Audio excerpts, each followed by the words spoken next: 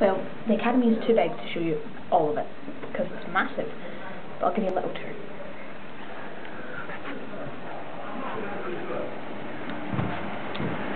This is a research suite. This is for the techies like me. Awesome, isn't it? It's just a bunch of computers, really. But the lecture room is amazing. It's full of all these really intricate lights and sound equipment. We can see in. Maybe we're lucky. Nope. But it's in there somewhere. We're just going through the corridors now. Since it's kind of like we're leading to the opera school. I'll show you the opera school. It's amazing. So much intricate. They get higher budgets than we do.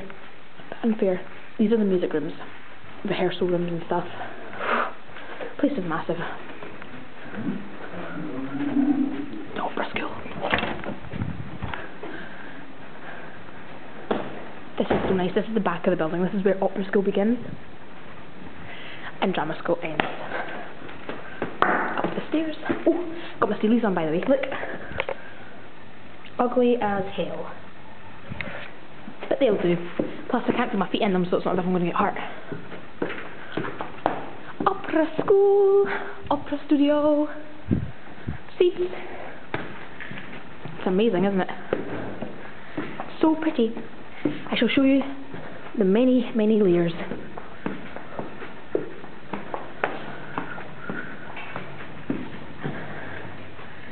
I think I've gone on the wrong floor. It doesn't matter anyway, because I can find my way back at some point. Right, this bit's amazing. You can see down 3 levels. Look at it. Big, massive balcony. Beautiful, isn't it? Down there you can walk across right to drama school. That's we opera school, drama school.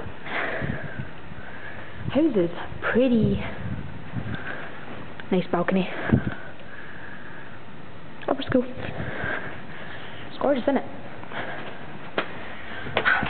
Well, you get to see the sound discs that I operated in this 12 Days of Christmas.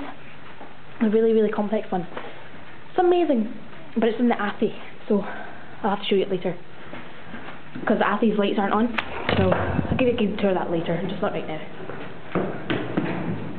But I should probably get back because I'm a busy girl and they need me. Nah, I'm just going to get back. See you later.